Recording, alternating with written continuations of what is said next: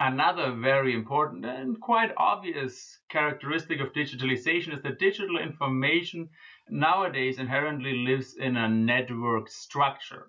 Before the internet, basically there were these data silos, so databases already existed in the 50s and the 60s and the 70s, but they were not really connected. And the internet allowed to connect these different data silos and send information around them. And what helped much more to connect them is the World Wide Web, which was invented by Tim Berners-Lee in 1989. So both of them are networks. The internet, you can imagine more like the physical connection among these different data points. And the World Wide Web is kind of like a service layer that more flexibly allows you to jump from one to the other. Check out this little video here to understand a little bit better about the difference between these two fundamental networks, the internet and the World Wide Web. The fact that digital information lives in a network structure is so important because society itself also follows a network logic. Actually, society is a network. It's a network of individuals, of organizations, of institutions, and of technology. And when we study society, it's very useful to take a network approach, and digital information fits into this approach one-to-one and merges with it. For example, this here is the visualization of a digital network of mine. It's my LinkedIn network at a certain point. And it's very close to, actually, it's a reflection of what I, at that point, would have considered my professional network. For example, down here in the blue, these are colleagues from the United Nations Secretariat, where I used to work for 10 years. This green cluster here are specifically colleagues from the United Nations in Latin America. And here, this little red cluster here, these are colleagues and friends from Chile, where I used to live for over 10 years working for the United Nations. And you can see that they hang pretty close together. So my Chilean friends, together with my Latin American UN colleagues, with the rest of the UN colleagues. Down here in this other cluster, you can see a lot of colleagues from USC, where I used to work for 4 years at the University of Southern California. And these here are students that I had at USC. And actually, that's also how I think about my professional network. And these digital networks are a reflection, a visualization of that. Now, we can use these networks to do really formal quantitative analysis to see, well, who hangs with whom and who is close with whom in your personal network or in social networks. And we do that all the time. Humans are great natural network analysts. You do this, for example, these typical conversations or these thoughts that we're having when we, for example, say, let's go to the movies tomorrow, and let's invite him as well. But wait, if we invite him, we also have to invite her, because obviously they are connected. But if we invite her, she is connected to her, but this connection is not really good. So if we invite her, we cannot really talk about her, but then we could talk about her because they are, but that's kind of like awkward because they don't have the same friends. What we do here is we do a network analysis in our head. And we do this all the time. For example, if I tell you, think about your family.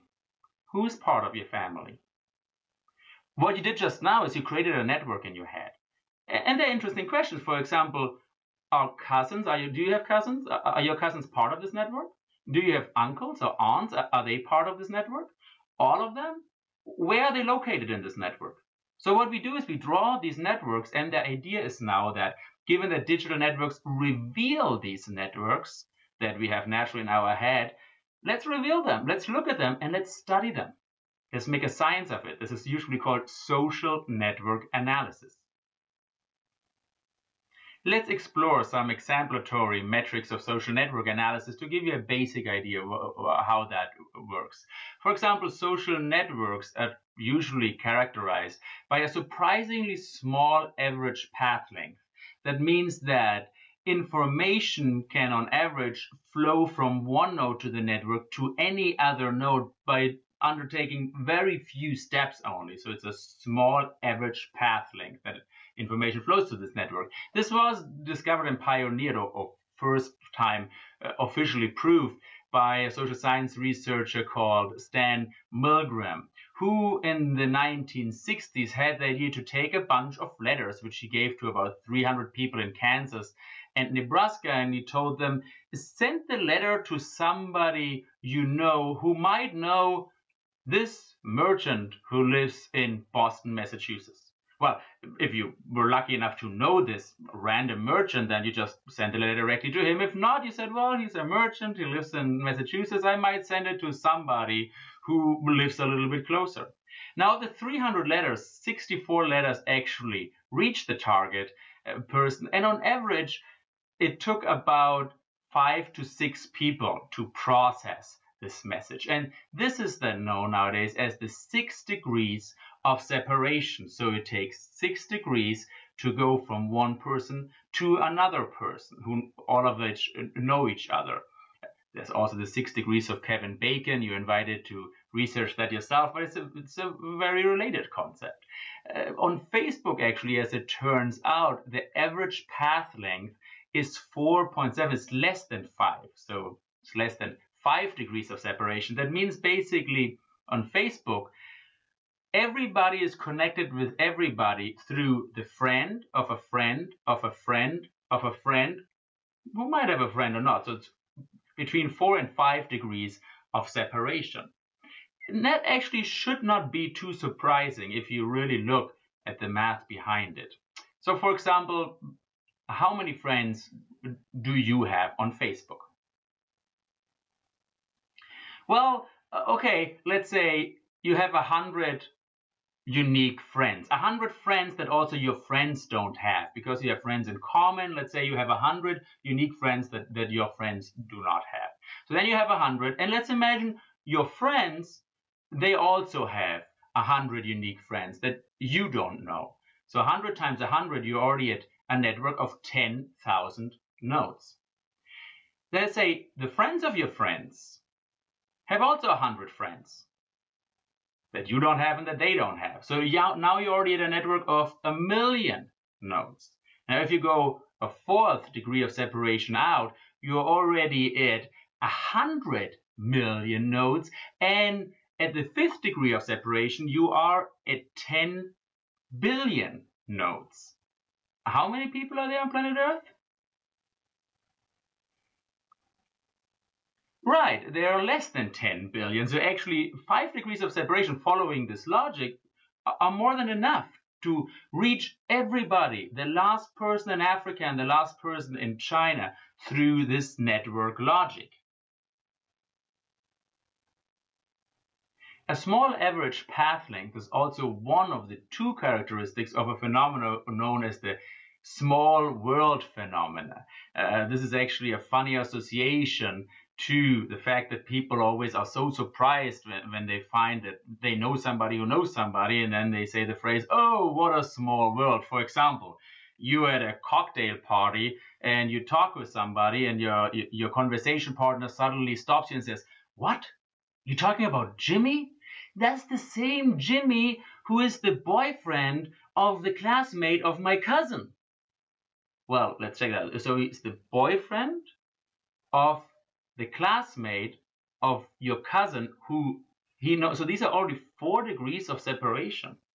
According to this logic, you get to 100 million people there. That's a third of the United States. And Jimmy happens to be part of this third of it. That shouldn't actually be too surprising if you would follow this logic, but it surprises people. So the small world phenomenon, one of the 2 characteristics is the small average path length that is characteristic for social networks.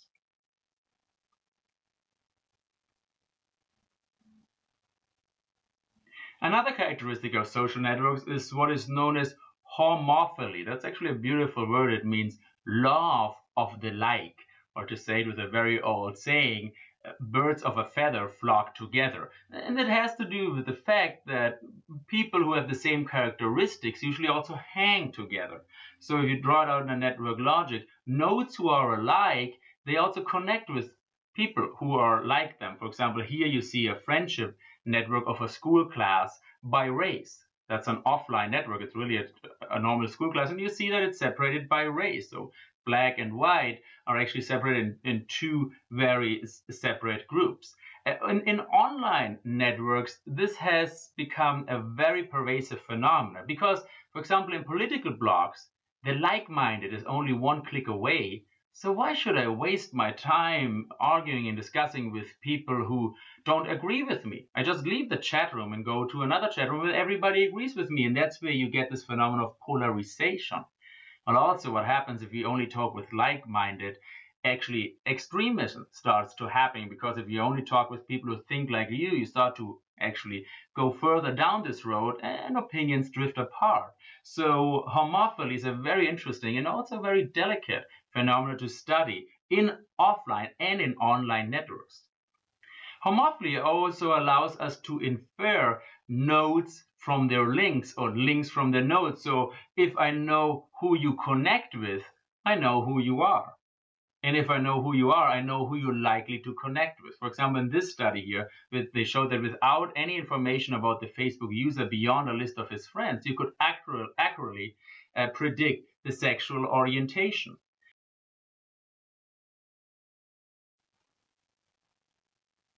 Now, once you study networks, for example, a network like this here, and you really start to measure who connects with whom and by how far who connects with whom, you start to get a really quantitative understanding of some phenomena that we often talk about in social systems. For example, things like gatekeeper, broker, intermediary, bottleneck, coordinator, bridge, amplifier. These are all concepts that we sometimes use. Well, he's an intermediary, but what does it really mean to be an intermediary? But in a network sense, you can actually measure how much intermediary somebody is. It depends on the network position and the network role that you have. And you can also come up with new characteristics. We won't go through them here, but for example, a study that I recently was working on, this is an online Twitter network from a social protest in Chile. And what we started to understand here, that there are two kinds of communicator in this network. One we called voices. We just called them voices. We made this up. These are big media outlets that communicate a message. And then you have these kind of amplifiers. These are celebrities that during the social protest in Chile took a message from a media outlet and amplified it. And there are some Twitter users who get their news only from the celebrity. So it's an interesting new communication landscape that you can quantitatively study by really digging down, rolling up your sleeves and studying these network structure. And digital networks reveal this underlying network structure. Now, there's no need for you to know these different terms, and also different researchers use them differently in there. But the fact of the matter is that network allow you to give a quantitative meaning to all of them. I want to introduce one of them to you, and that has to do with the question, who's the center of a network? So for example, here you have a network, and who do you think is the center of this network? Is it node number 1, 2, or 3? Well, going scientifically about it, we really have to have a quantitative metric of saying, well, this is more in the center than the other ones. One way we could go about it, we just say the center is the most popular kid on the block. So the node with the most connections. So we count how many connections a node has, and we count now who is the node with the most connection. Is it 1, 2, or 3?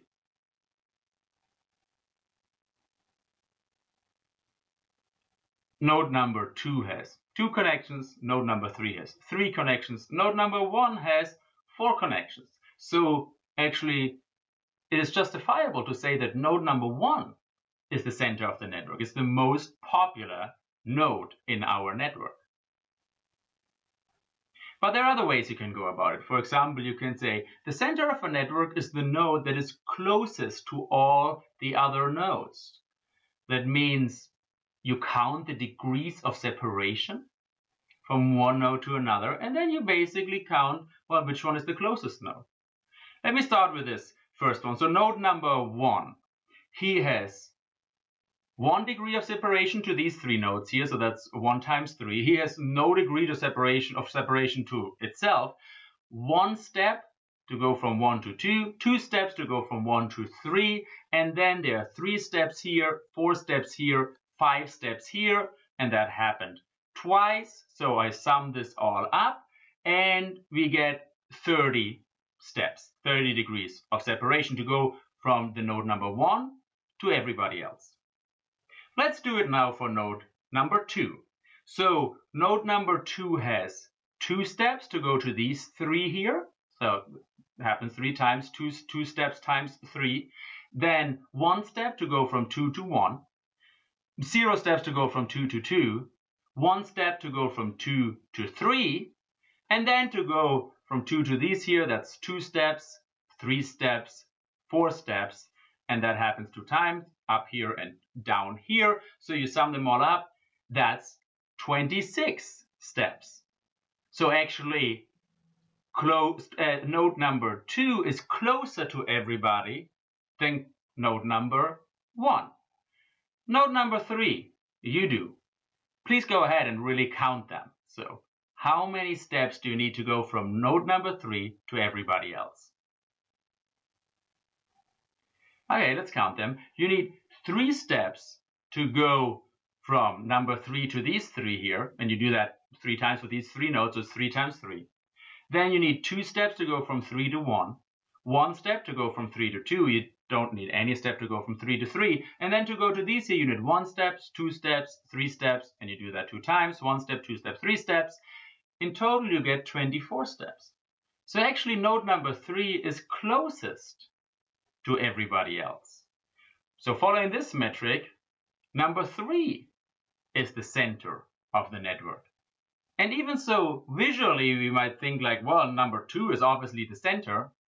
I just showed you 2 ways that justify that either 1 or 3 is the center and 2 is not. These are known as degree centrality. You just count the numbers of degrees of links, and closeness centrality. Has to do with how close you are to the other ones. But there are many others that are just as reasonable and just as justifiable. For example, one very common one is called betweenness centrality. That counts that if you go from every node to every other node on the shortest path, how often do you have to pass by a specific node? This node is most often between all other nodes. That's why it's called betweenness centrality. That's very important to calculate, for example, if you want to know who is a potential bottleneck or who is an indispensable intermediary.